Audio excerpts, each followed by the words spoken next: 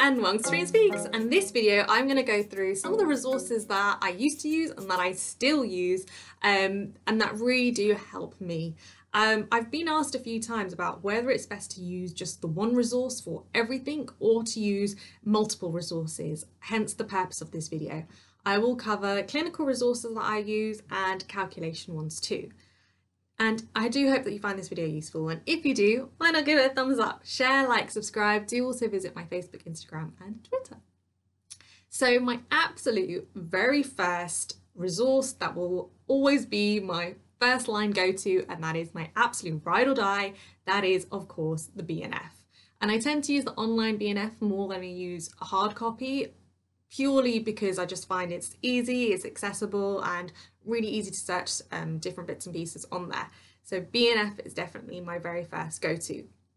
However, if I want to find out more information about a particular condition which I don't think is fully covered in detail in the BNF, then I will go to the NICE CKS guidelines. Years ago, I used to be quite put off using NICE website purely because it wasn't very nice to use. It was quite scattered, it was hard to navigate, and I just found it quite overwhelming and confusing to use.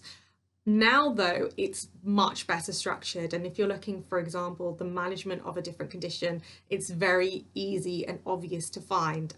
So NICE CKS for more detail about a particular condition is definitely the resource that I use. If, however, I want to know more information about a particular medicine, which again I don't think the BNF has scoped in a lot of detail, I will then go onto the EMC website, which is the Electronic Medicines Compendium, fun word, and on there is hosted the Summary of Product Characteristics, or SPCs, SMPCs, whichever abbreviation you want to use, as well as the Patient Information Leaflet. SPCs are a great resource to use if you want to know more information about pregnancy and a particular medicine, breastfeeding, shelf life, different excipients that are in different brands. That is such a good resource to use, so much so that I've actually made a video dedicated just on how to use SPCs, because the beauty of them is that they're laid out in exactly the same way, and so they're just so easy to navigate and use. So yeah, information on a particular medicine, either SPC or sometimes a patient information leaflet will be my go-to if I can't find that information from the BNF, or if I just want to know a bit more detail, then SPC. The other resource that I do like to use actually is the NHS website, especially if it's for information where I just want quick snapshot information. For example, if it's symptoms about something or causes or treatment options, but I don't need it to go in great depth. Examples being type 2 diabetes symptoms or hypothyroidism symptoms. NHS website just beautifully bullet points everything, and it's just so easy to find. So NHS website, that's usually what I use the NHS website for. The RPS also, the Royal Pharmaceutical Society, they have many different resources. In my pre-reg year, what I would mostly use it for was actually their information that they have on reclassification of medicines. So what's gone from POM to P to POM, etc.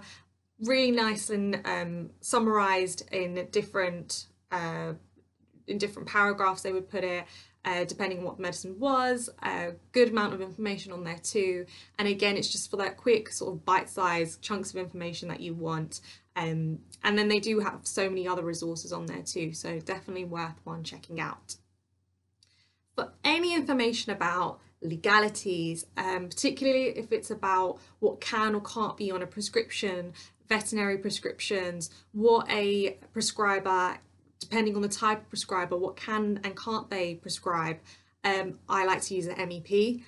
The MEP also is really good for information about control drugs, because they have the information displayed really nice and neatly in different tables, comparing schedules through from 1 to 5 in all sorts of different areas, and again just a really nicely presented way of looking at information and retaining that information as well. And just general legal type queries that you might have, sale and supply, for example, how much pseudoephedrine are you allowed to supply, things like that, all contained within the MEP, all within one guidance, and I do like to use that resource too. Another website which is a really good one is the Specialist Pharmacy Services, or SPS website. I used to use this one mostly when I would, in my pre-reg year, when I would be doing dossier boxes and checking if a medicine was suitable or not suitable to go into a dossier box. I think it's quite a specific query, that one, and so it'd be like, where can you find that kind of information? And I used to go to the SPS website for that type of information. Again, they have so many other resources on there as well about different medicines, and it goes into greater depth and detail. So if that's one that you're not familiar with, then make sure to keep that on your radar as well. There's also the Faculty of Sexual and Reproductive Healthcare, or FSRH website. This website is so good when it comes to knowing more about emergency hormonal contraceptives, different types of contraceptives. I think in general, that whole chapter, missed pills, it can all be quite confusing to understand. And personally, I find it can be quite hard to absorb all of that information as well. And if I look at the way that it's laid out in the BNF, for me, it's just a bit too much words, too much information, all presented in one way. With the documentation, the guidance that the FSRH produce, it's all laid out into different tables. They have different scenarios as well. They have so many different guidance documents. But the way that the information is presented on there, I find it's a lot easier to digest. So if you're someone who struggles remembering what emergency contraceptive can be given within 72 hours, within 120 hours, what actually is a missed pill, then that's a really, really good resource to use. There's also the Right to Breathe website, and this is all about inhalers, what active ingredients are inhalers, what types of inhalers are there, and importantly, inhaler technique. Now, if you're someone like me who doesn't really retain things from just purely reading things and prefer to watch videos, Right Breathe do have little videos on there on different inhaler techniques and such like, so it is a really good resource to use, and I find it's a nice, easy way to try and digest that information as well. But there are so many different resources out there, and it can be overwhelming knowing which one you should use, which one is the best one to use.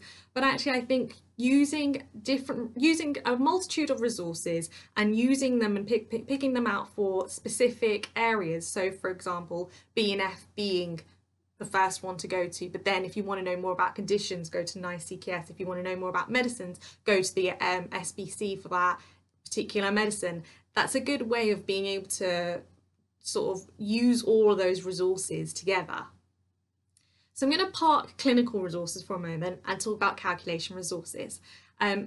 By the way, every single website that I've said and I recommend, I'm going to put them in the description box below so that you can easily access all that information, including what calculation books I personally used to help me through with my pre-reg year.